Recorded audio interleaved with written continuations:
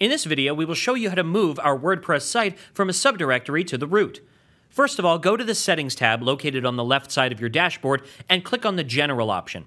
Now go to the WordPress Address URL field. Remove the subdirectory path, which is denoted by sub over here.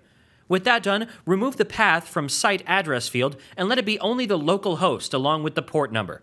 Now scroll down to the bottom of the page and click on the Save Changes button over there. Once you're done, you will get an error message on the page, which you're viewing previously. Just ignore this error for now. Now open your WordPress subdirectory in which your main WordPress folder is saved. Cut this folder from here and paste it in the root folder. Once you're done, delete the subfolder, which will be empty now. Now go back to the browser and refresh the same page on which the error was being displayed. A login screen will open, where you will be asked to enter the credentials so that you can access your site. With that done, your WordPress site will open up. In this manner, we can move WordPress from a subdirectory to the root.